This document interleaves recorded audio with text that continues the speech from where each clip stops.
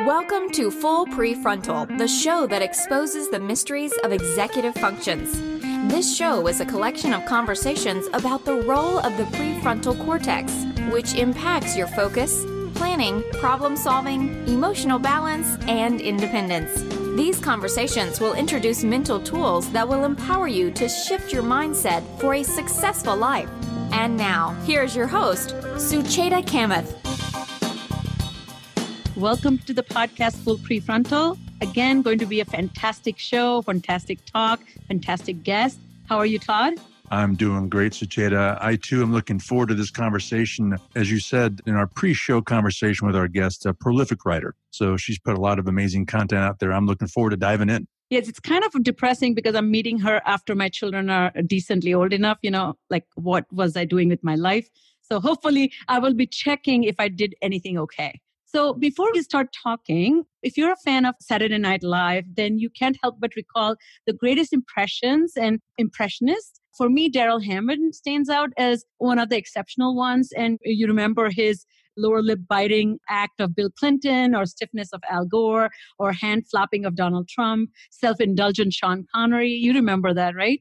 So I recently saw that Netflix put out this documentary called Cracked Up. It was based on the real life story of deeply repressed trauma of Darrell Hammond. I was kind of taken aback and I said, let's watch it anyways. So the filmmaker Michelle Ezrick, I think, did a fantastic job of humanizing the heartbreaking truth of a funny man who is trying to come to terms with this devastating physical abuse that he experienced at the hands of his own mother, and the terror he experienced while growing up with a father who was a victim of PTSD, who had returned from World War II.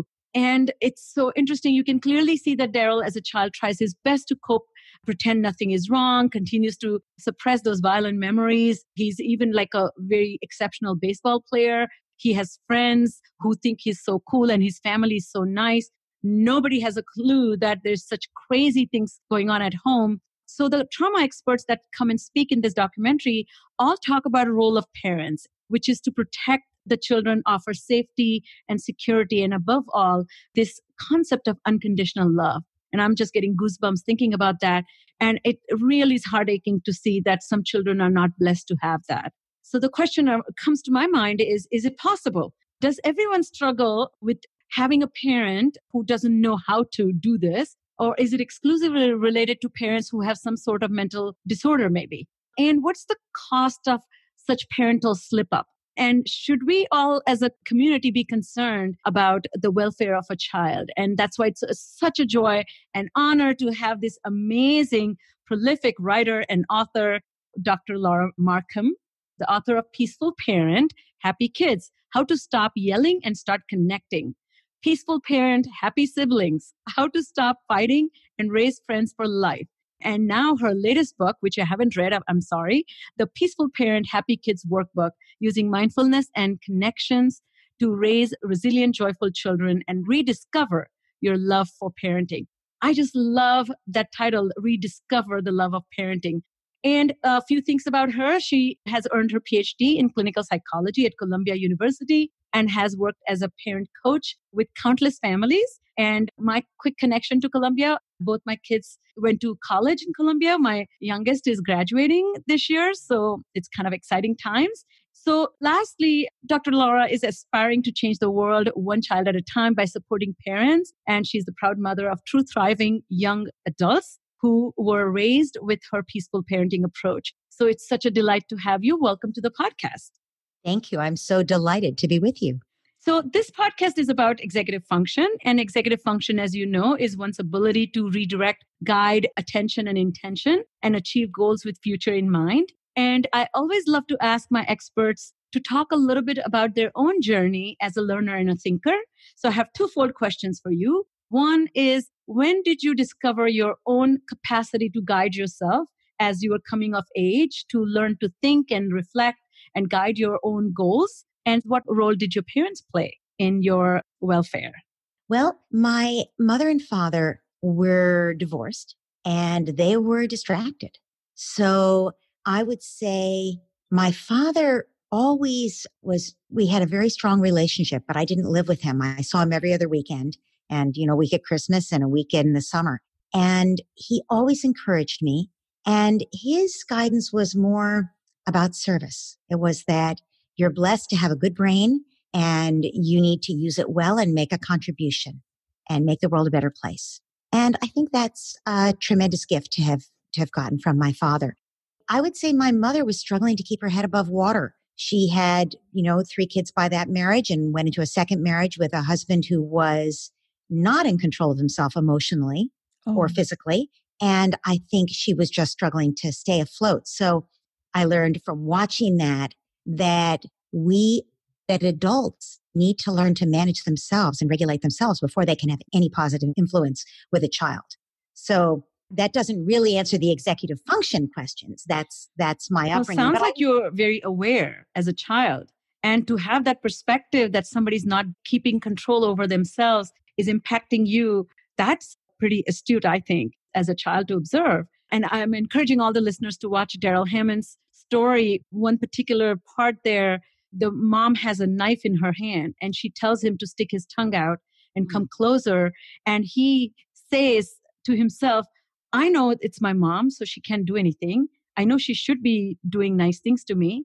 So he blocks this fear that he has that what is she going to do because he feels it can't be true. So what you're referencing there to me is like that awareness as a child, you have that perceptiveness to notice when things were done well and when things were not done well.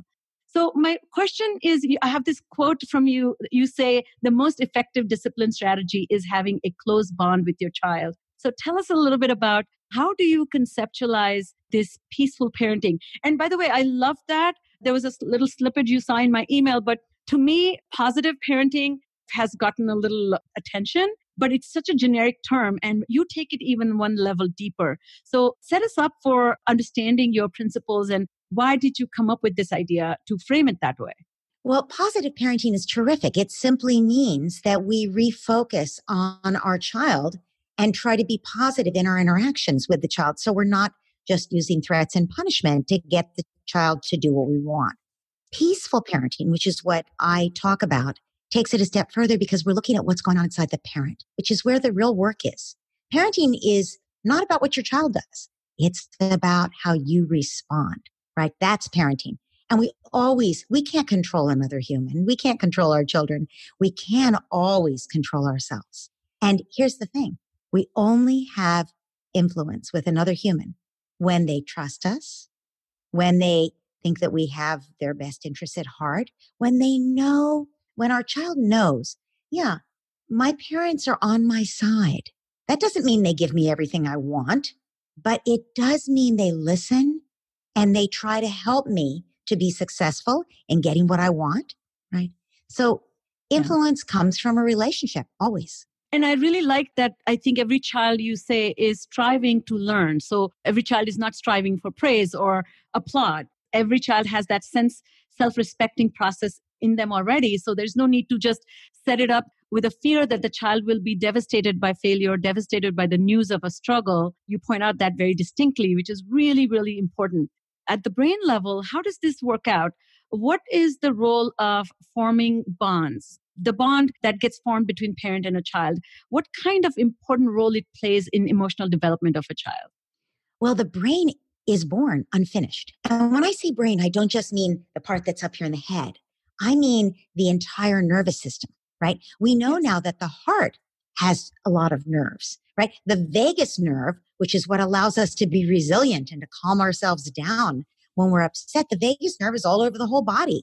Vague means to wander, right? So we know that the nervous system is born unfinished. Why would that be? Our arms and legs are finished. Why is our nervous system unfinished? Because we're more adaptable as humans if we take shape internally in response to what we find in the environment. And of course, the initial environment is our parents. A newborn baby doesn't know there's a pandemic out there or a war going on. They only know the parent is stressed, right?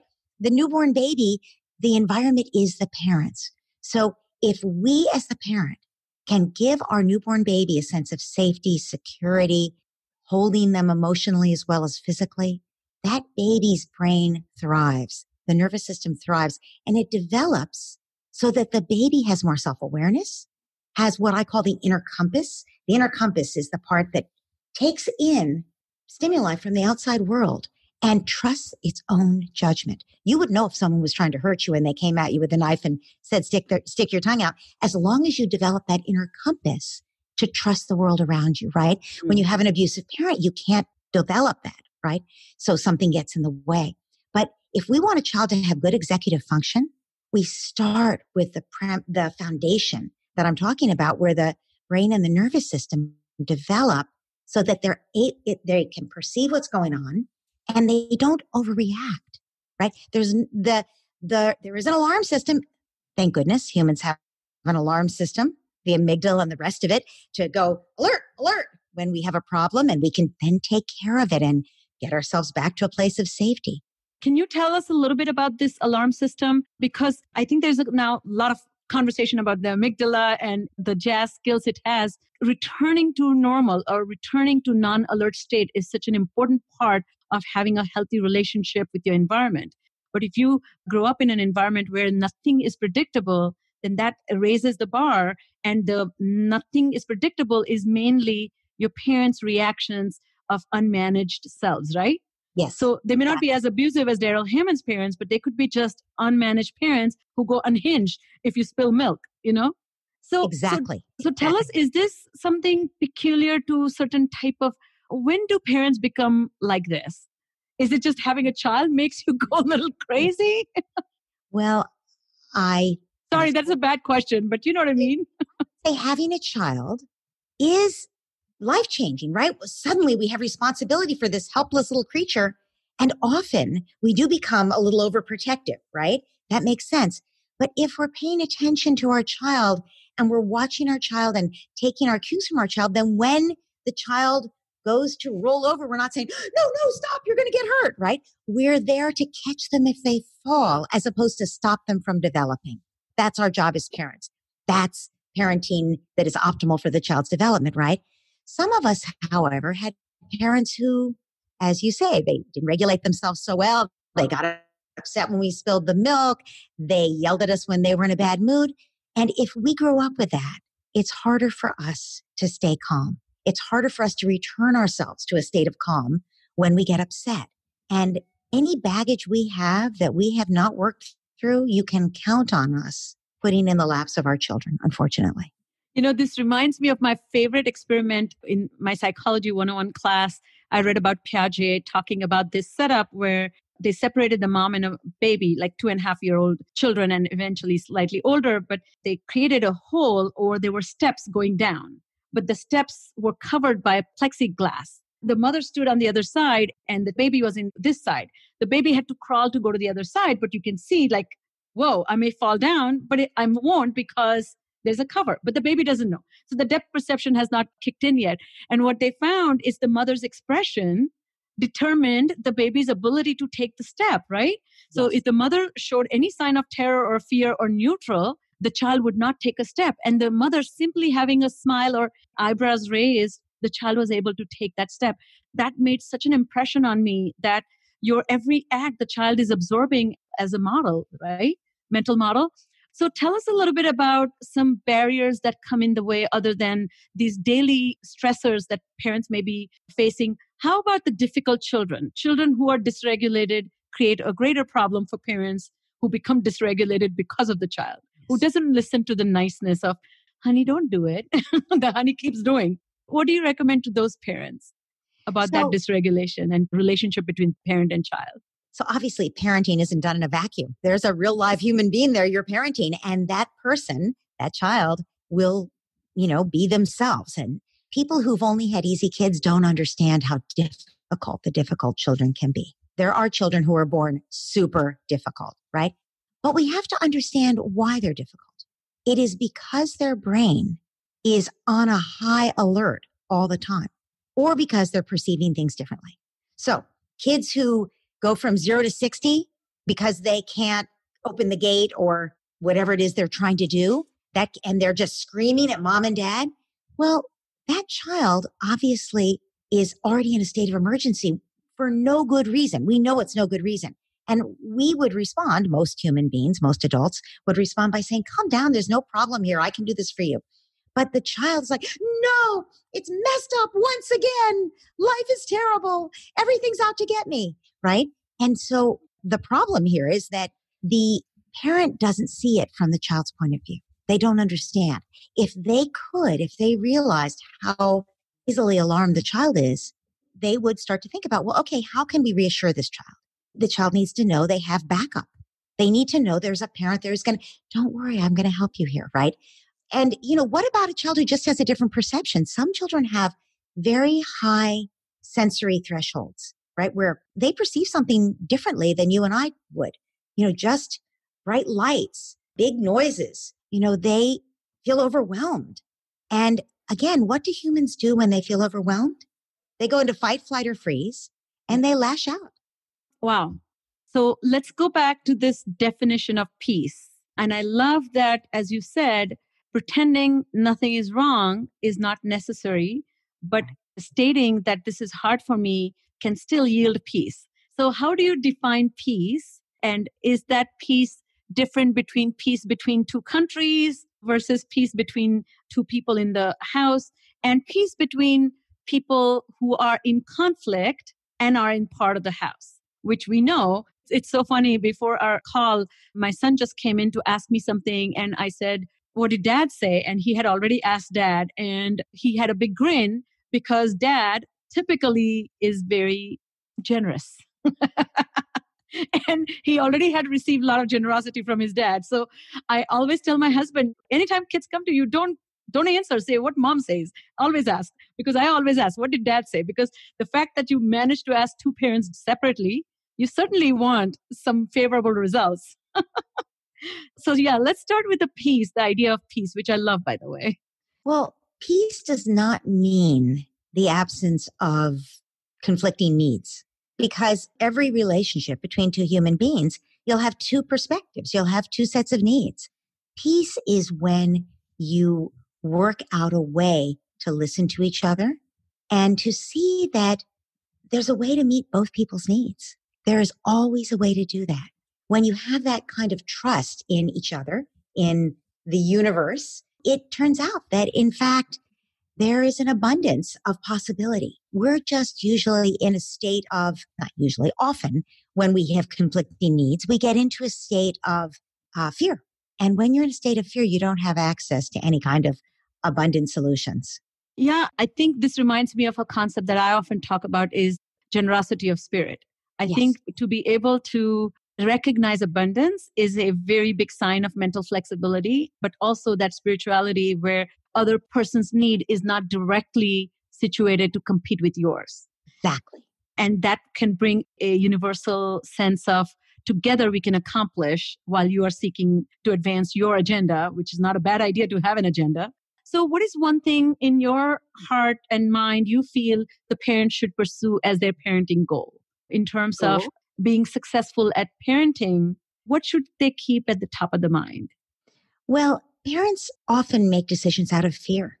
They're afraid that the child will never be potty trained. Then they're afraid the child will never learn to read, or the child will never stop being mean to his sister. In fact, the child will grow up and be an adult, right? And we can, as parents, offer understanding of that moment the child is in. And when we parent from that place of emotional generosity, we find the child can blossom, can thrive. When we parent from a place of fear, we never end up making the right decisions. Oh, I love that. And I think going back to this idea of fear, do you feel the fear also is tied up with their sense of control? That letting go the control because somebody else begins to take a decision, and what if they're wrong? So that your fear is not just that they're taking a wrong decision, but they're not going to take my decision into consideration as the best one. Do you see that as an issue? I think control is always a result of fear. I mean, think about I see. Yeah, that's a good way to think. Yes. When people are controlling, it always comes from their fear. If we weren't coming from a place of lack and misunderstanding about others, we wouldn't have to try to control them. We wouldn't try to control them, which is never gives us a positive. Oh, I love that. So can you share an example of a parent that you have dealt with or given advice to where things have not worked out? That's why they sought out your help. What were they doing wrong, so to speak, or what were they not connecting with? Oh, there's so many examples, but we'll just pull one out of the air, right? Yes. So I'm thinking of one mother whose son was very threatened by the birth of his sister. Really, really, and it's very common for the older child to not be happy about the next child being born, right? We know that. Yes, yes. And so he started to hit her when she's got old enough to crawl and was getting into his things. He started to hit her. And of course, the parents freaked out and they screamed at him, and that didn't work. So they started to smack his hand. And when that didn't work, they sought advice and they were told to put him in the laundry room with the light off. Whoa. They called it the naughty hole. And they would turn off the light in the laundry room and they'd thrust him down the couple of steps, turn the light off and pull the door shut. And he was 3 by then. And so this poor 3-year-old is screaming and crying and beating on the door. And the parents are saying, you have to stop hurting your sister. And he says, I'll stop. But of course, we have to look always at what's driving the behavior. What drives human behavior ever? It's feelings, emotions, and needs, right? And here's a child whose need was for love, who felt that his parents did not love him more and needed, therefore, to vanquish his rival. And it wasn't that he thought it through as a 3-year-old. He didn't have enough prefrontal cortex to really say, oh, I guess I really don't need to be attacking my sister and I'd catch more flies with honey. No, he looked at her and he became overwhelmed with rage and he wanted to push her down, right? Or grab the toy in her hand. So when the parents did this, it made the hitting worse. So when they reached out to me, I said, please stop punishing him and work on your relationship with him. And they did. And they also started protecting the little one, the girl, so that the boy wasn't beating her up. But I said, don't just hope he won't hit her. Keep her out of his way, and give him words for being angry with her and say things like, it must be so hard to have to share your mom and dad. And it must be so hard to have to share that toy and, to just acknowledge how he's feeling and really work on your relationship with him. And I gave them all kinds of ways to do that. And within a month, the hitting completely stopped. But then the mother called me. She reached out to me via email and she said, can we please meet up quickly online because I'm having something happened. And I said, what happened when we met up? And she said, I was doing the dishes and I looked across the room and my daughter, who was by now, I think 2 or 3, and the son was a little older.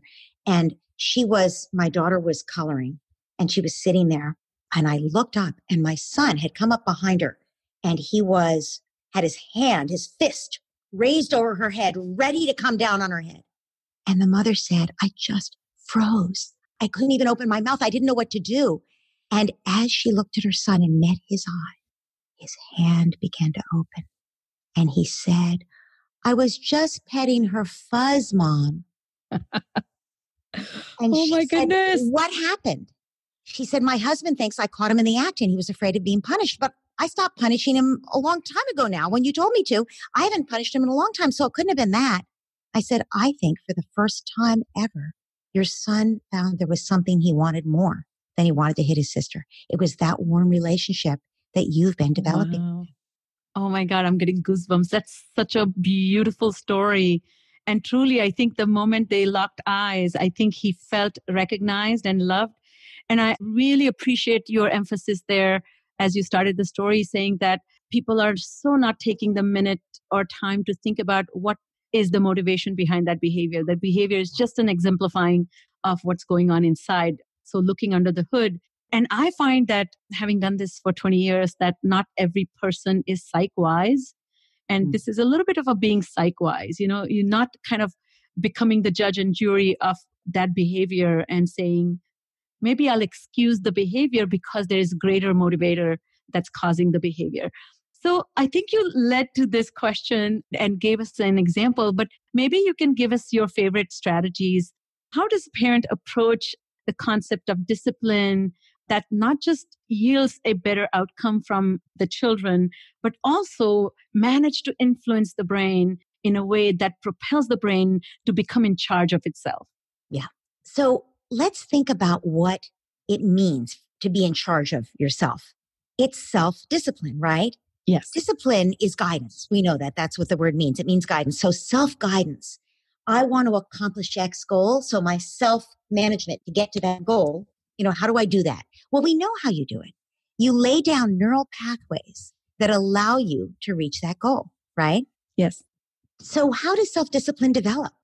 It develops when we make a decision that we're going to, let's say, give up something we want. Here's something I want. I want this piece of cake, but there's something I want more. I want my health. I want my body to be in good shape. It's a higher goal. I'm going to give this one up for this, right? Yes. Now, that little boy we just talked about, he developed self-discipline in that story also because there was something he wanted to bring his fist down on his sister's head. He gave that up for something he wanted more, that relationship with his mother. Every time we ask our children to give up something they want, that cookie, to continue playing with their Legos instead of take their bath, to kick their brother under the table at dinner, whatever it is, when we ask them to give that up for something else, the relationship with us, the family rule, the bedtime story after the bath, whatever it is, when they do that, they're laying down the neural pathways for self-management and self-discipline. That's how children learn to be self-disciplined later in life. And you have to build the neural pathways in childhood. But here's the thing. How do children do that? It's not just discipline. It's self-discipline. They have to choose to do it. So if I'm yelling at my kid, Jason, time for your bath, and I come over and grab him by the ear and drag him off to the bath, right? Is he developing self-discipline? No, it's coming from outside. He didn't willingly choose to stop playing his Legos and go take his bath, right? Whereas if I go over to him while he's playing Legos and I set a limit, but I set it with understanding, with empathy, he's more likely to accommodate my limit and make that choice. So I go over and I say, oh, that's so cool what you're building. I love it. And you know what? Time for the bath. No, Mom. I know, sweetheart. You wish you could keep playing. It's so hard to stop playing and go take your bath. It's time for bath now. And as you understand the child, they realize that I don't get everything I want, but I get something better. I get a parent who understands me and loves me and cares about me no matter what. And that kid is going to regretfully say goodbye to the Legos and go off to the bath. And then when he's 14 and he has to, study for his test instead of going off with his buddies to smoke weed at, in the woods, he's going to make that choice. He's going to have the self-discipline to make the choice for what he really wants in life. Your wisdom just reminded me of when my kids were young. I learned this beautiful little lesson. I have 2 boys. So when it came to sharing or deciding who gets what, once there was a beautiful chocolate cake and both love chocolate and chocolate cake. And so the idea is that one gets to decide how to cut the chocolate cake and the other gets to decide which piece will be given to him versus the other.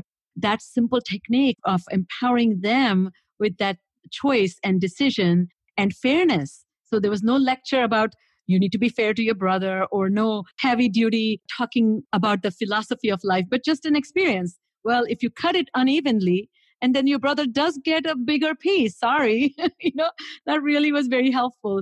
That reminds me of another quote that I love, which you said, avoid timeouts. They create more misbehavior. So tell us a little bit about this. I think you already addressed this idea of misbehaving child, but the misbehavior, then again, parent coming very heavy-handed. Why do you discourage parents from using timeouts? Well, the research shows it doesn't help children behave better. That's the real reason. Right? Yes. I would also say anyone who ever has been in a timeout knows that, let's think about it. That kid who was thrown into the laundry room, was he sitting there in the laundry room thinking, oh, I'll be a nicer big brother? No. Right? He was thinking, if I ever get out of this laundry room and I get my sister alone, right? And it's all her fault. And if only she hadn't been born, this wouldn't be happening to me. Right? And also he was thinking about his parents. They never understand. They never understand me. They never care about what matters to me. They always take her side. So you've eroded the parent-child relationship. You've eroded the sibling relationship in this instance, because it was a sibling thing, right? And the child has no motivation to do something differently or better in the future. It makes sense. The other thing that we know is that young children, and that's who's in timeout, right? You're not putting your 14-year-old in timeout. Young children need a sense of safety and security. That's the foundation on which they thrive. And think about what a timeout is. It's actually telling the child, I can put you out of my presence. I can put you out of my life. There was one Wow. parenting expert who in her book said that when her child wouldn't brush her teeth, she put the child on the back porch in a nightgown with bare feet and pulled the door shut and locked the door until the child was willing to brush her teeth. I couldn't believe this is a parenting expert who was saying this, right? Because we know that when human beings are outcast from the tribe, they could die. There's no protection. And for children, of course you could die. So the minute you threaten your child with putting them away from you, suddenly they've lost your protection, which is what children, if something kicks in the child, some survival instinct that says, okay, do whatever that adult says because I have to survive here, right? But that doesn't mean that we've actually worked with the child in a constructive way. All we've done is instill fear and eroded the relationship. Yeah. And I think I never had thought about it this way, that it is an exclusion from the tribe that hurts my feelings. Like, wow, we would never do that as a way to teach a lesson. And then you might get some children who will cooperate so that they never want to be abandoned or excluded, but that cooperation is not coming from a place of a genuine understanding of why you should socially cooperate. Right. So that's a big no. There are better ways. You don't have to resort to that. When I just described helping a child develop self-discipline, that's called an empathic limit. And if you're a parent, you have to set limits all day, every day. Kids are not capable of deciding what's best for them all the time. In fact, much of the time, even when they're 14, certainly when they're 4. So there are many better ways to parent children, starting from calm yourself down, connect with your child, and then set the appropriate limit, but with an understanding, with empathy, so the child will follow the limit. That's all. So what is your advice for parents who, the two of them, particularly in a house where there are two parents, they are not on the same page? There's an excessively permissive parent who feels it's all right, you're reading too much into it. And then one parent may be feeling that, oh, I have to really get him to stay on track. Where would you begin with such families? I would always start with values. I would say, what are your values? If your number one value is unconditional love, kindness, compassion, right? You'd start from that in the way you approach your child and also what you expect of your child. So you might think it really doesn't matter. You don't have to intervene when he leaves his jacket on the floor all the time, but it really does matter if he's mean to his little brother. That matters. And you would intervene there, again, not coming down like a ton of bricks, but you'd intervene by looking at what was really going on and being very clear about the standards in your home. We don't tease. You can ask your brother for what you need from him without attacking him. You can always say what you need without attacking the other person, right? And I know your brother is younger than you, and sometimes you find him really annoying. You can always come and tell me about it. I will always understand, and I will always try to help you. My goodness, that's really one of the things. My mom lives with us and who's amazing and a darling woman. And extremely, I think I have gotten this sense of drive and incredible optimism from her. She was a very young mother when she had my brother and I. She was 19 and 21. And then she had my youngest brother who came after a 7-year gap.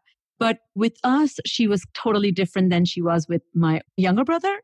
And one of the things that we kind of, teasing spirit say to her, but there was a little bit of pitting each other for affection and or always using this language, who's my favorite, based on what the person does. That created an incredible angst, that there was always a feeling that somehow you're being measured or compared and you don't want to lose that spot, whatever the spot is. And then she, in a very sweet way, maybe 10 years ago said to us, I didn't know anything. I was so young and inexperienced. I'm so sorry. And I said, no, Mom, please don't apologize. But I recognized that when I was young, that this doesn't feel good, but I didn't have a way to tell her that this doesn't feel good, that even if she likes me, my brothers are going to be unhappy with me because she has just managed to like me.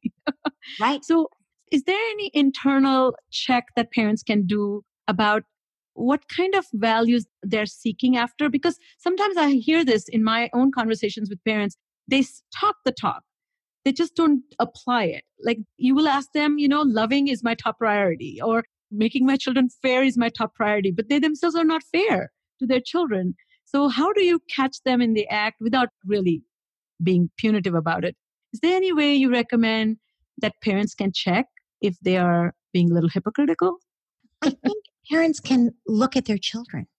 If your child is thriving, if they're actually really thriving, then you're probably doing just fine, right? But if your child is defiant, if your child is moody, if your child is difficult, if they're picking on their sister or brother, then you know there's something a little off. And it doesn't just mean, oh, that child was born that way. It may well have something to do with the way you're parenting them. And I'm not blaming parents ever. No shame, no blame. It's like with your mother. Exactly. Here's a wonderful human being who had 2 children at an early age. She just did whatever came to her, maybe what happened with her when she was growing up. Exactly. She didn't know Yes. better. She did the best she could. I believe that every single parent is doing the best they can with what they have.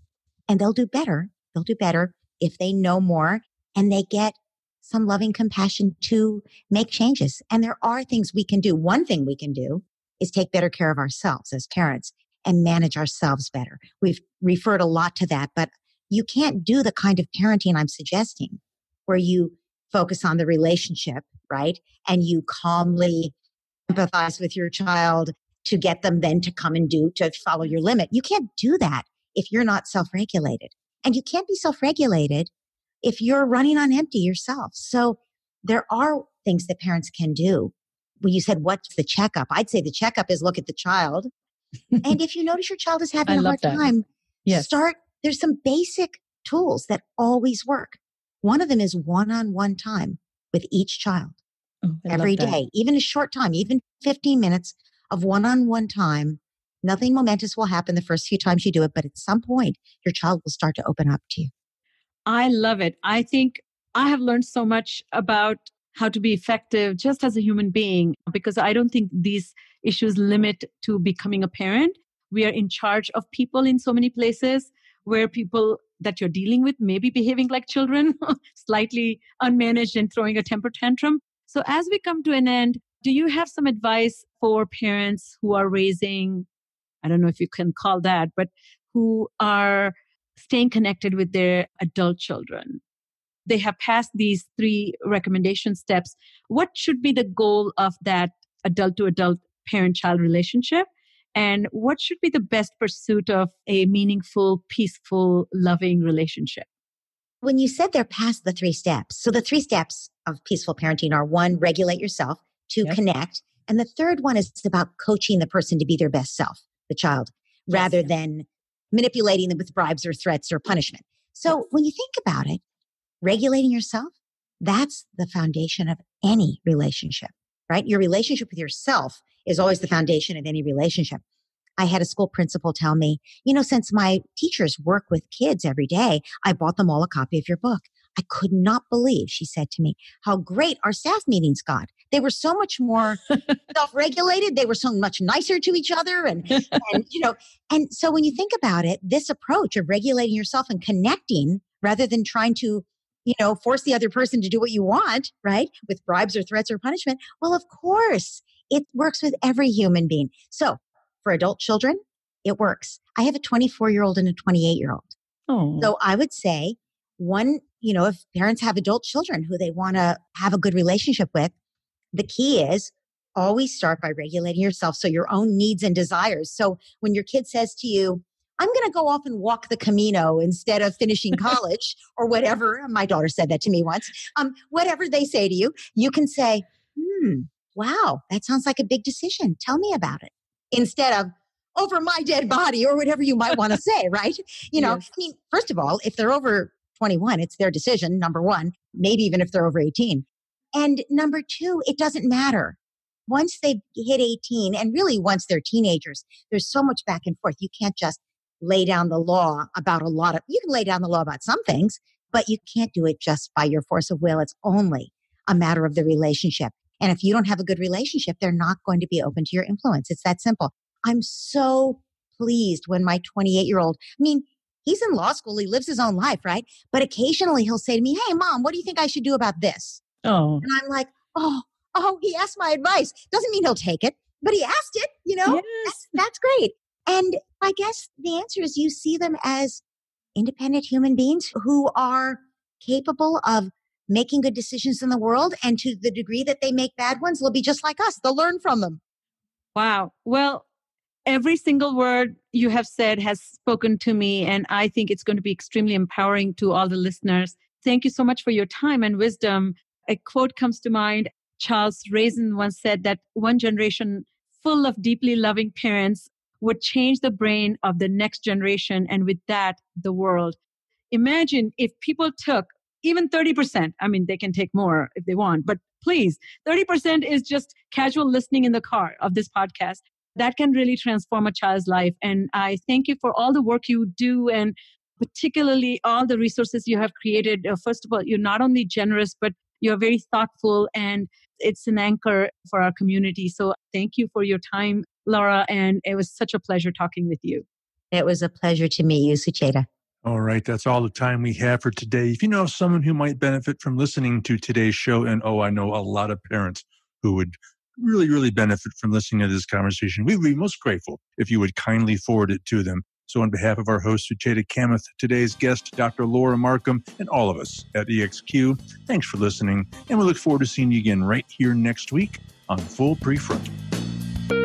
Thank you for listening to Full Prefrontal, exposing the mysteries of executive functions. To contact our host, Sucheta Kamath, and learn more about her work on improving executive functions, visit her website at cerebralmatters.com. That's cerebralmatters.com. Tune in next week for the next informative episode of Full Prefrontal.